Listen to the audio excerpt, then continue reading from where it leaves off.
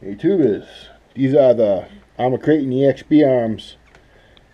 I just mounted them on there. They fit. They're just a little bit longer.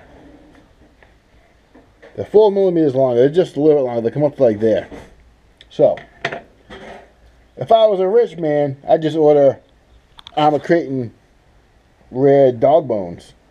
But I'm not a rich man, so I'm going to make the Kronos arms dog bones fit. So I think I'm going to end up having to cut them and weld them, make them longer. I will try with a little bit of tube to make these fit in the diff cups, but I got a feeling they're just going to be too short. I don't have any that are longer. So I'm going to end up making those longer. What I wanted to show you is these are the arms. If I get that to stay out of the way. That's the stock Kronos arm, and this is the Arrma Kraton EXP arm. I say the EXP arm's quite a bit thicker than the Kronos arm. This pretty much the same width here. You just gotta take out one of these plastic shims. That's the difference. And it fit right in there. The diff cup's really close to it, but it'll clear itself on its own, right? That's what I figure. So yeah, the shock mounts, they're pretty much in the same spot. The sway bar link goes in pretty much the same spot. So I think that all that will work out. I don't know what these two screws are for. I don't know what those are for, but I left them pointing up because I figured they must point up. I don't really know, but yeah. And so with this, I can go to that hole there and gain a little bit of room. That's what I'm going to do. And I might twist this out just to gain that little bit of extra if I need it. But that shouldn't be a problem. I think the real problem is going to be the dog bones. They're going to be short. But I'll bring these back when I get to that point. Alright tubers, I had to make them 4 millimeters longer. It should fit now.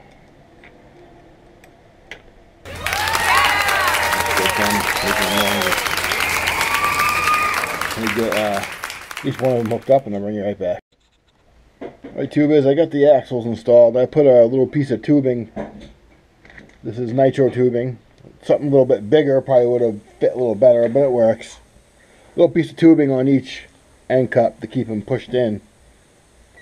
And yeah, good to go. Because these are wider here a little bit, I took one of the shims out from the front, so they're all the way forward, and the extra shim I took out, I used over here on this, because this is a little bit wider than what the stock Kronos is. So in the end, it's just making this car 8 millimeters wider. So these control arms are a little bit wider. You put them on this, they come in stock in the middle hole.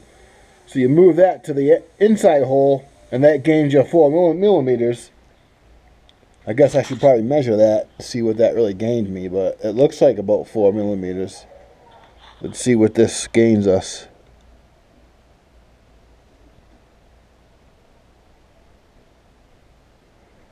Oh, 6 millimeters.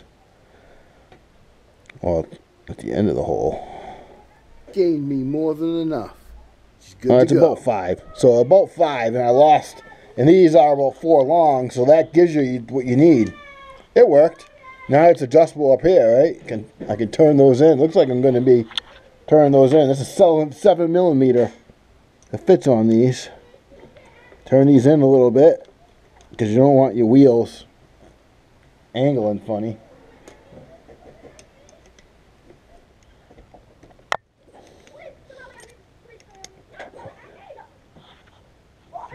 You have to excuse the kids outside. We have 2 autistic kids, and one of them's very loud.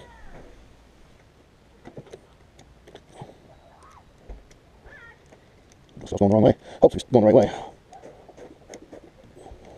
So I adjust them more once I get the wheels on. Pretty easier to see. Yeah, that's close enough. Yeah, so I'm going to put the shocks on, the sway bar link on, and then I'll bring this back as I put the wheels on. Yeah, tubers. For the magic of YouTube, we're getting there. I say the magic of YouTube because I've been at this for hours. And all you guys are going to see is maybe a couple of minutes worth of clips. But basically, the shocks, I didn't know how. I thought there was just screws that went through them.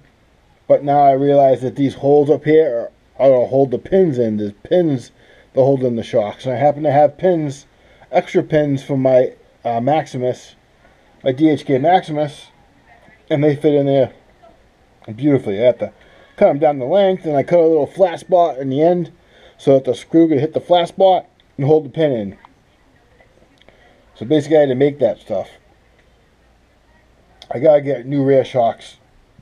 Excuse me, I'm hiccuping here. Bad. I got them on there.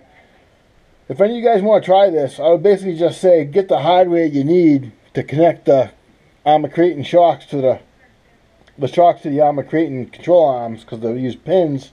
And I would say get Arrma Kraton dog bones, or actually if you're going to get dog, you might as well get the CVD shafts for the front, mount them on the back. I'm assuming you can do that. But I would get the Arrma dog bones to fit. That way you don't have to make them longer like I did. And I don't know if they're going to be weak where I welded them, because I just used the flux core welder. But it's together. What am I forgetting? I got to put the wheels on.